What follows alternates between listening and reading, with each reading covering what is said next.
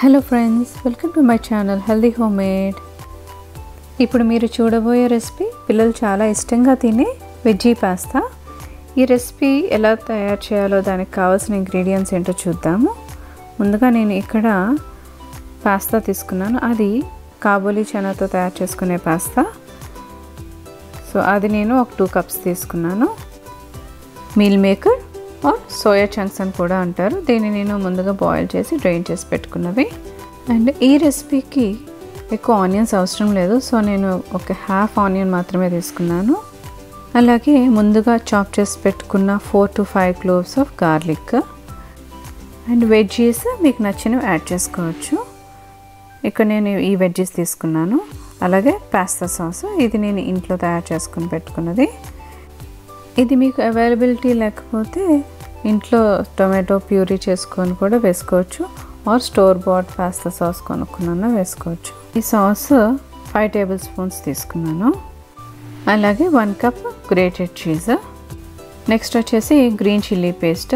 దీనికి నేను green చిల్లీస్ని hot వాటర్లో సోక్ చేసి ప్యూరీ చేసుకున్న పేస్ట్ ఇది. అలాగే మీ దగ్గర ఏమైనా చిల్లీ సాస్ ఉన్నా యాడ్ చేసుకోవచ్చు. ఇప్పుడు మనం ఈ పాస్తాని ఎలా ప్రిపేర్ చేయాలో చూద్దాం. ఇక్కడ నేను ఒక పాన్ తీసుకున్న, ఆ పాన్లో వాటర్, అలాగే 1 tablespoon oil and 1 teaspoon salt వేసుకొని అది రోలింగ్ బాయిల్ వచ్చేదాకా మరగనివ్వాలి వాటర్ని. ఇప్పుడు ఆ వాటర్ మరిగాక మనం ఈ పాస్తాని వేసుకొని బాయిల్ చేసుకుందాం. ఇప్పుడు ఈ పాస్తా కుక్ అయిందో లేదో మనం ఇలా ఫోర్క్ పెట్టుకొని టెస్ట్ చేసుకోవచ్చు. ఫోర్క్ పెట్టంగానే అది బ్రేక్ అవుతే అది కుక్ అయినట్టే. కాకపోతే ఇక్కడ నేను చిక్ పీస్ పాస్తా యూజ్ చేస్తున్నాను కాబట్టి ఈ పాస్తా కుక్ అవ్వడానికి కొంచెం ఎక్కువ టైం పడుతుంది. నార్మల్ పాస్తా అయితే అది ఆల్ పర్పస్ ఫ్లోర్ కాబట్టి తొందరగా కుక్ అయిపోతుంది. ఇదిగోండి, ఇక్కడ నేను నా దగ్గర బ్రౌన్ రైస్ పాస్తా ఉంది, అది కొంచెం ఉంటే అది యాడ్ చేసేసాను. సో ఇప్పుడు ఈ పాస్తాని డ్రైన్ చేసేసి పక్కకు తీసుకున్నాము. అలాగే ఇప్పుడు ఒక పాన్ తీసుకొని అందులో 1 tablespoon ఆయిల్ వేసుకొని దాంట్లో 2 చెక్క, అలాగే గార్లిక్, అలాగే చాప్ చేసుకున్న ఆనియన్ వేసుకొని లైట్గా రోస్ట్ చేసుకుందాం. ఇది ట్రాన్స్పరెంట్ కలర్ వచ్చేదాకా రోస్ట్ చేసుకుంటే సరిపోతుంది ఆనియన్స్. ఈ ఆనియన్స్ ట్రాన్స్పరెంట్ కలర్ వచ్చాక ఇలా మనకు నచ్చిన వెజ్జెస్ యాడ్ చేసుకొని కొద్దిగా సాల్ట్ వేసుకుందాము, సో దట్ అవి ఫాస్ట్గా కుక్ అవుతుంది. అలాగే బ్రోకలీ యాడ్ చేసుకుంటున్నాను ఇక్కడ. ఇప్పుడు మార్కెట్లో చాలా healthy varieties of pastas availability ఉన్నాయి అదర్ దాన్ మైదాతో తయారు చేసే పాస్తా. సో వాటిలో ఏదైనా హెల్దీ పాస్తా చూస్ చేసుకొని ఇలా కుక్ చేసుకుంటే పిల్లలకి చాలా నచ్చుతుంది అండ్ హెల్తీ కూడా. సో చూస్తున్నారు కదా, ఇప్పుడు వెజ్జెస్ లైట్గా కుక్ అయినాయి, ఓవర్గా కుక్ అవ్వనవసరం లేదు. ఇప్పుడు మనం ఇందులో ముందుగా డ్రైన్ చేసి పెట్టుకున్న మీల్ మేకర్ని యాడ్ చేసుకొని ఈ వెజ్జెస్తో పాటు లైట్గా కుక్ చేసుకుందాము. ఇప్పుడు దాంట్లో గ్రీన్ చిల్లీ పేస్ట్,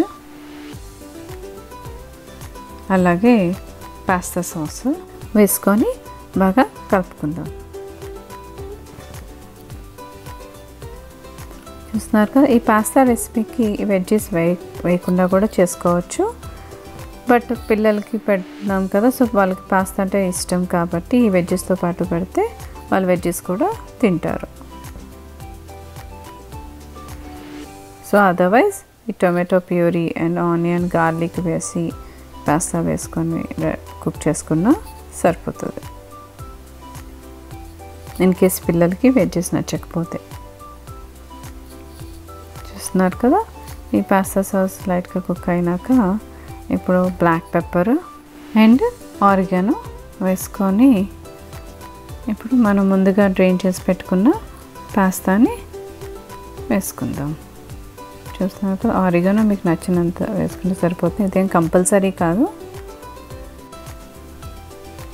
ఇప్పుడు ఈ పాస్తా వేసుకున్నాం కదా, ఈ పాస్తాని వాటితో లైట్గా కలుపుకొని వెజ్జెస్తో చాలా డెలికేట్గా కలుపుకోవాలి, పాస్తా విరగకుండా ఉంటుంది అప్పుడు.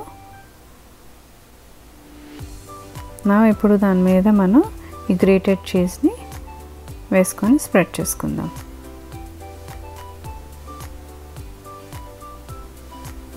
మీకు నచ్చినంత చీజ్ వేసుకోవచ్చు, ఆర్ఎల్స్ ఈ చీజ్ని కూడా స్కిప్ చేసుకోవచ్చు. కొంతమందికి చీజ్ నచ్చకపోతే ఈ చీజ్ వేయకుండా కూడా సర్వ్ చేసుకోవచ్చు కొంచెం కుక్ చేసుకున్నాక. ఇప్పుడు ఈ చీజ్ వేసుకున్నాక లో హీట్లో ఒక 10 minutes కుక్ చేసుకోవాలి మూత పెట్టుకొని. అంతేనండి, veggie pasta, that healthy veggie pasta ready. ఈ పాస్తాని ఇలా చేసుకొని మీ పిల్లలకి సర్వ్ చేస్తే చాలా ఇష్టంగా తింటారు. ఇది మా ఇంట్లో మా పాప అండ్ మా హస్బెండ్ చాలా ఇష్టంగా తినే one of the best breakfast recipe.